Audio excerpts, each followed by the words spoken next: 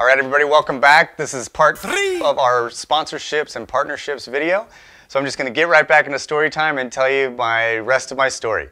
So where we left off was with ECU Master and kind of them starting to establish a relationship with me.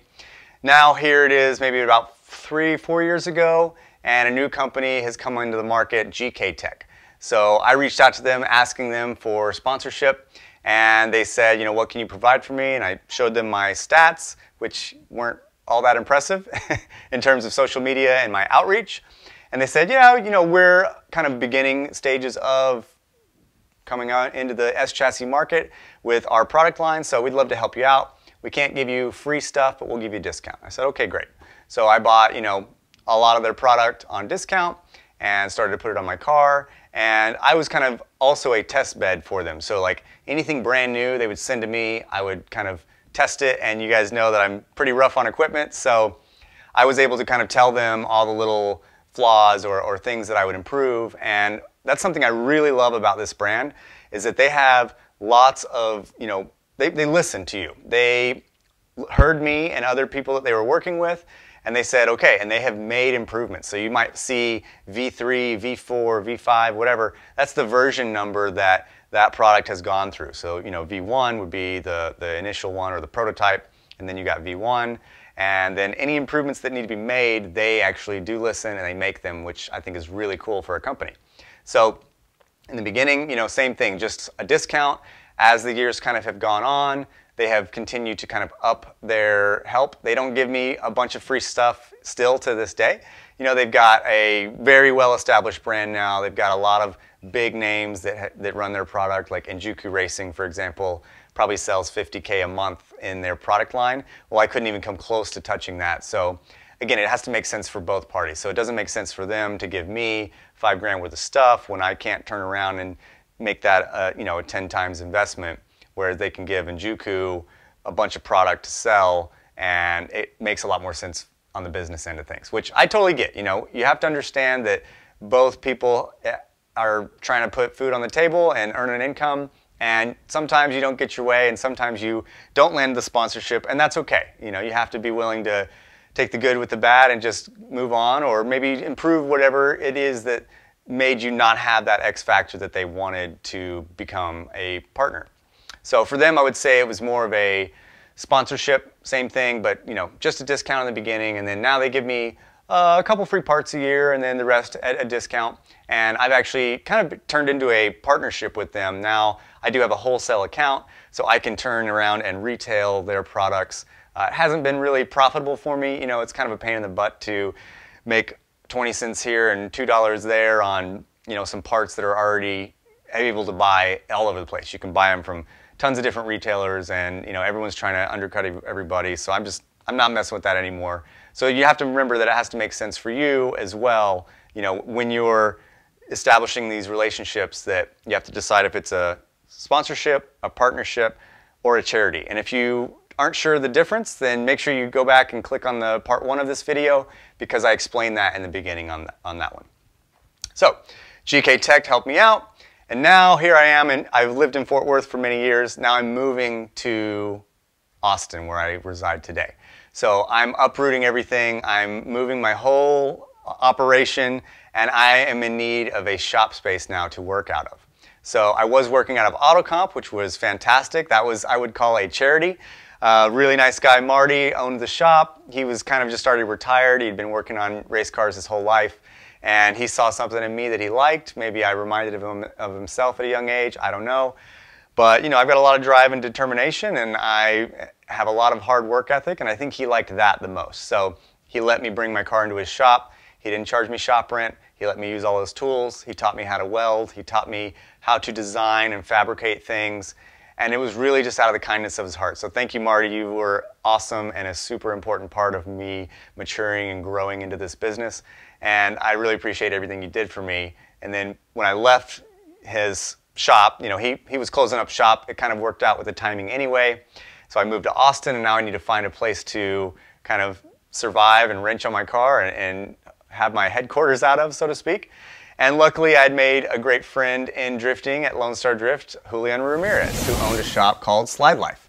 And so he was very kind to let me bring my whole baggage, you know, my car, all my parts, my spares, my tools, and my truck and trailer.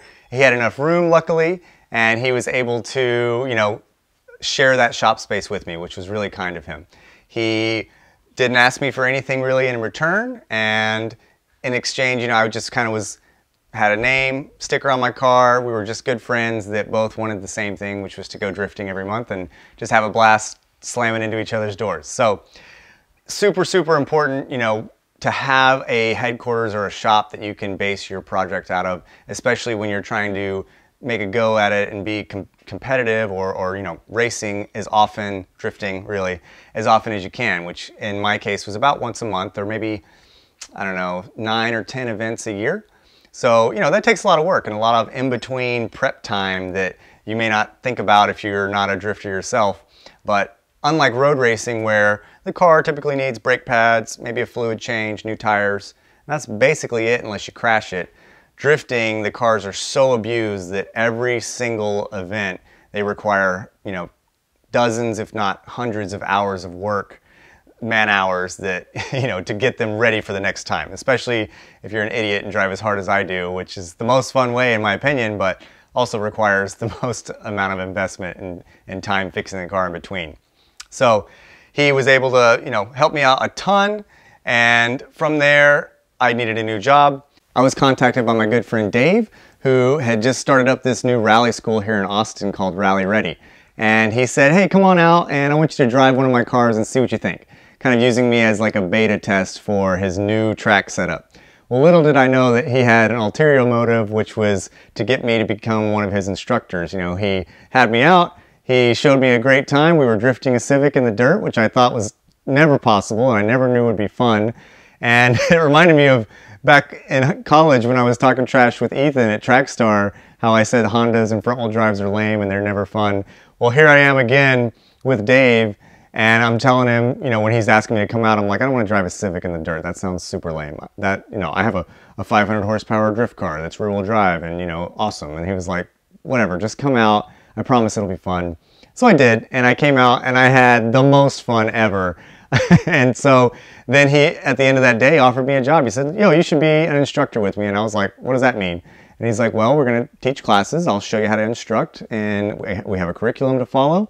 And we got to build the track. And it's going to be a lot of work. And it's not going to pay very well. But you'll be around race cars and you'll learn a whole lot. And it's here in Austin. And the hours are flexible. And I think you'd be a really good fit. And I said, sure, why not? You know, I don't really have extracurricular activity besides, you know, I just go to work and then go drifting once a month. This is something that will kind of help hone my skill set and allow me a little bit of seat time, and that's kind of what it's turned into. And so where it started as just a friendship and an employer, now I fully consider it a sponsorship. You know, Dave doesn't give me any real cash, but what he does give me is a playground, you know, to really learn and hone my skills. I've learned a ton working with him and working with all the students that have come through there.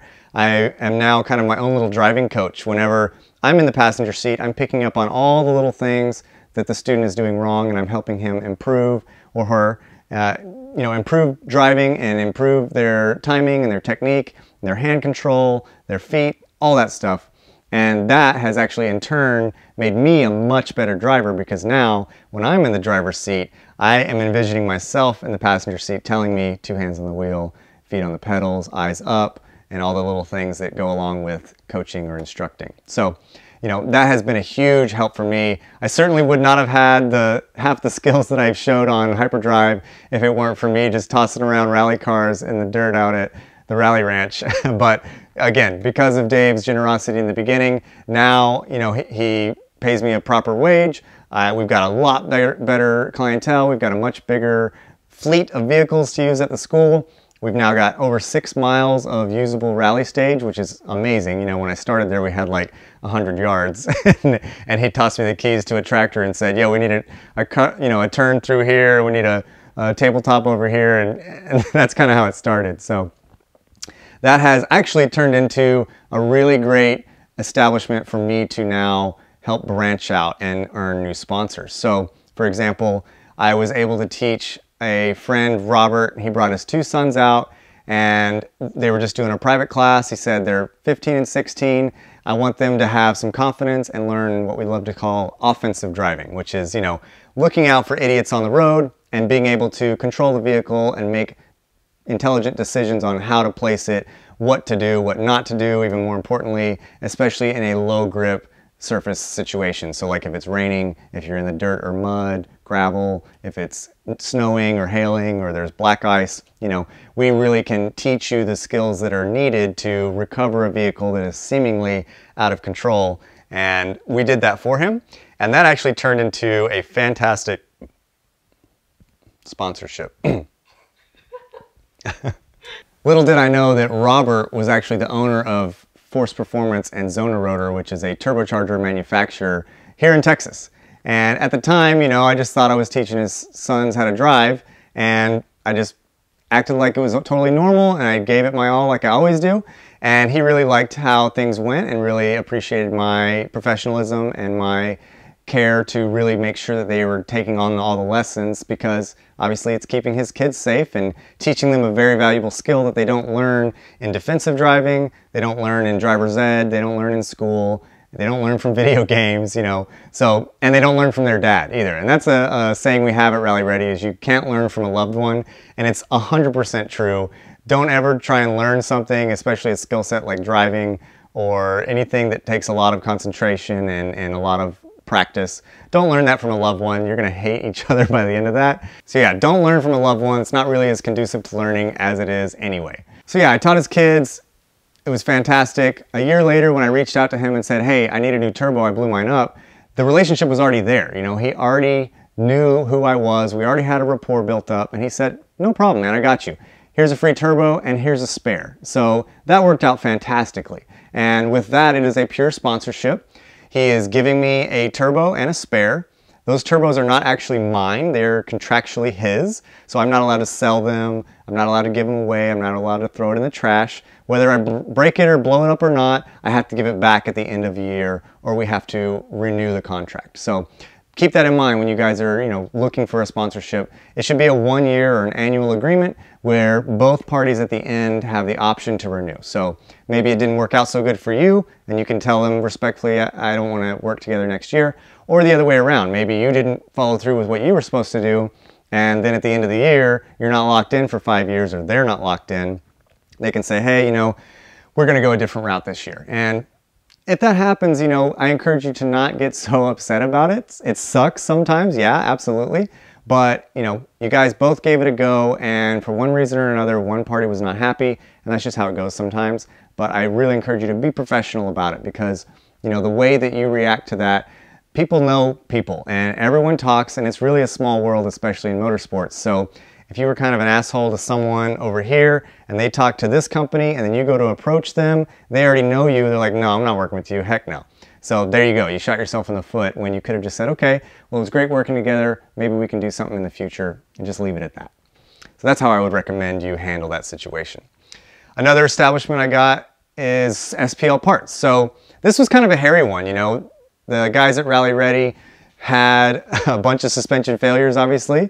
I'm not a mechanic out there, thankfully, because everything's always broken, but to make things better and to fix things, you are, SPL Parts, we'll stick this over here. Yeah, so to make these rally cars run for any amount of time, they obviously need some robust suspension, and SPL Parts makes really, honestly, the strongest in the business. So for me personally, because there was a bit of a conflict of interest here with GK Tech, this was a little bit of a tricky one, but honesty is really the best policy. I talked to Greg at GK and I said, hey man, these guys at SPL, we've got a relationship established, they like me, they want to support me, they're offering me free parts where you're offering me a discount, they're local, and I've broken a ton of your stuff already, smashing into things which, you know, neither of us want to have happen. They're offering me something that you guys are not. And I said, I'm still going to use your parts that they don't make, because they don't make anything for steering angle. You know, they don't make a lot of S chassis parts. They just make suspension arms for the most part and bushings. And so, again, I was totally honest with Greg, and he said, you know what, I appreciate your candor. That's fine with me. You represent GK Tech with the parts that you do use, and then, you know, I understand that that's part of the business here and we can share that with SPL. And I told the same to SPL and they said, okay, sounds great. And so that was kind of in the beginning stages prepping for hyperdrive. So they, you know, I wanted to make sure that I had something that would not break and that was as strong as absolutely humanly possible. And I know that their parts are that. So Turner from SPL, he and I put our heads together. We kind of custom designed a few things and we put some mostly off the shelf parts from them on my car. And I couldn't have been happier about it because I knew now that I had a lot of confidence going into the obstacle course you saw on hyperdrive, because we were doing all kinds of crazy stuff that we should have not been doing in these cars. And I had a lot of confidence knowing that I had the right parts on the vehicle. And one last partnership that I earned from the Rally Ranch was with ArcLight. And I don't have one of their shirts either right now, but ArcLight, you know, is the shop up in Dallas run by Aaron Kaufman. He came out and did some training with us, so we just kind of became friends. And then when it was time for me to prep my car for hyperdrive, he was kind enough to say, yo, you can use my shop, come on in, and just kind of gave me the keys to the castle and let me do what I needed to do, which I was not capable of doing at my own shop, to fabricate and build parts for the car and put them all on at his shop and get ready for hyperdrive. So you heard me talk about where you should end things properly. Well, that happened with me and Slide Life. He decided to change his business model and move it to a little bit different setup, and that didn't have room for me. But, you know, after being there for 3 years and all of the support that Julian gave me, I wasn't going to be a jerk and, you know, make a big stink about it. I just said, okay, man, if that's how you want to run the business, I respect that, and I need to find a new shop. So that's what we did. And I found a new shop. Luckily, it was right here in Austin. It was an easy move, and that was with Chris Taylor Race Services, which is simply a shop space here in Austin. And that's where I currently have my shop. Now, I didn't know Chris before. I just put an ad out on Facebook and said, hey, I need a new shop in Austin. You guys hit me up if you have something available. And he messaged me and said, hey, I have a shop for rent. Just come and check it out. So I came and checked it out. And, you know, we kind of started to BS a little bit and start to build some rapport. And he offered me a shop space, and I tried to negotiate on it, and at first he was like, no, we're not doing that. This is the price. It's X number per square foot. And I said, look, I need a shop. Okay, that seems fair. Let's do it. Since then, you know, I've been here a couple years now. We've become really good friends, and now he sponsors me in what I want to call a charity. So I don't really help his setup at all. He is running his own race services. He preps cars for road race and time attack, and he takes them and transport them to different different tracks around the world. What am I saying? Around the country. And you know, he runs his own business out of here, where what it's turned into in terms of a charity, what I mean by that is he's now giving me a discount on my shop space. I've moved to a larger shop, and he's basically charging me the same as it was on a smaller shop. Again, I'm not really helping him out, so I'm going to wear a shirt right now. Shout out to Chris Taylor. Thank you for your generosity throughout the last couple of years, and, you know, helping me continue to work out of here and, you know, not cost me too much per month. So another benefit of working out of here is that right next door, at least at the time when I moved in, was Black Armor helmets. Black Armor came on board by just giving me a helmet and saying, you know, we want to sell more helmets. What can you do for us? So this was kind of more of a partnership. And I said, we can try and sell some helmets to the Lone Star drivers. You know, you haven't really branched into the drifting market. You guys have been really just marketing to road racing. And even though drifters typically don't have as much money, or maybe aren't going to buy a $1,000 carbon helmet, or they're not going to, you know, have a ton to throw into safety gear, even though we all should, you know, I encourage them to just bring a booth out and see if they could sell some helmets, maybe some of the lower end models. And in exchange, I just wanted a free carbon helmet because I think they look sweet.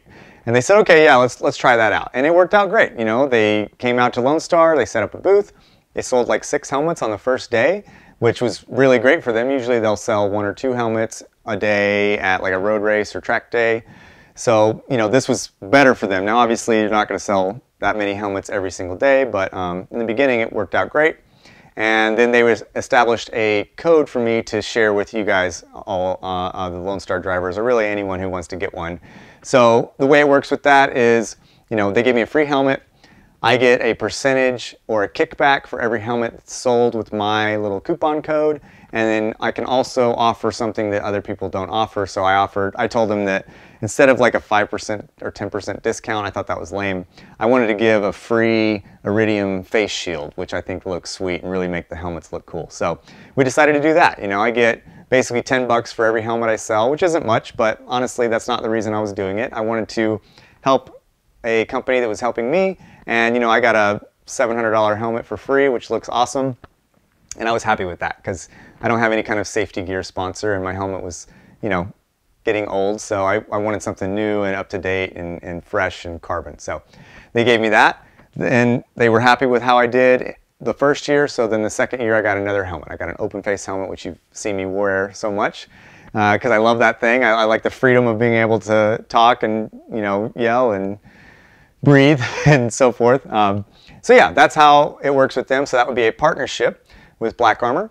And then the last sponsor that I currently have from that era is Ineos Motor Oil. So the way this partnership started, they needed someone for their booth at Formula Drift Texas, and I just sent them photos of my car and said, hey, I'd love to be a part. And they said, yeah, we like your car, let's do it. We'll give you in exchange 10 quarts of oil. So I said, okay, sounds good. You know, that's, I don't know, $100 worth of oil, and I got a kind of a free booth spot at Formula D Texas, which is cool, and that, again, I can help show off for the other sponsors, you know, so the more you do, the more it kind of helps everybody. So when my car is in a car show or on a video or at a booth like that, all the logos on the car are being shown off and more eyes are seeing them. So I'm trying to continue to stay proactive in the sport and, you know, continue to promote the sponsors and the partners that are helping me. So that's important to remember whenever you have a sponsorship or a partnership. You need to continually, actively promote them every month. You know, it's not just about sticking a sticker on and saying, okay, I'll talk to you in a year and ask you for more free stuff. That's not how it works. You know, you need to continue to, you know, promote them and try and increase their market share so that they can then in exchange give you more stuff or more money or whatever kind of things you have worked out. You want to continue to grow if possible. So there's one more partner that I just signed on board, and it's brand new, not even a week old, and the company is Polydyne. So another company that I made friends with at the Rally Ranch that's turned out to be very lucrative for me in terms of just relationships. And they make a dry film lubricant. It comes in, you know, different forms. You can use it for your power steering, for your transmission, for your engine oil, for your gas tank. And they're kind of like a coating company.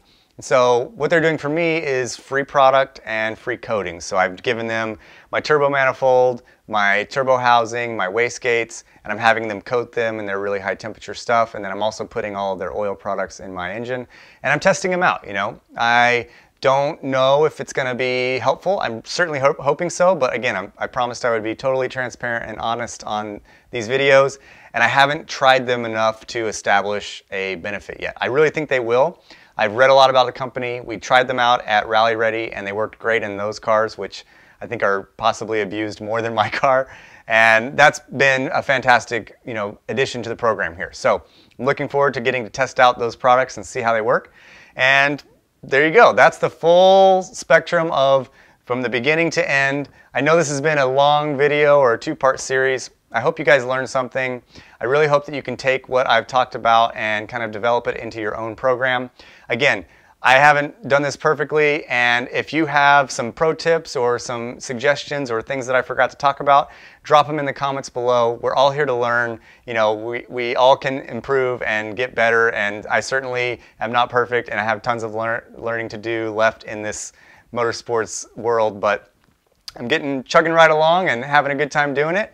And I hope that you realize that, you know, relationships are what are the most important thing from this whole story that I was telling you in terms of sponsorship. You know, it's not about give me a sticker, give me free parts, and I'll, you know, put a sticker on your car. It's not, almost nothing to do with that, and much more about, you know, having great friends or a great relationship, building rapport, helping each other out, having a symbiotic relationship, and kind of communication, you know, more than anything, knowing what you're giving them and what you're expecting and vice versa in order to kind of have a nice relationship. If you noticed, of all my sponsors, only a handful of them I am not currently working with, and that's for various reasons, but most of my sponsorship, even from the very beginning 10 years ago, I still have some form of a relationship with them and still continue to grow and learn and love each other.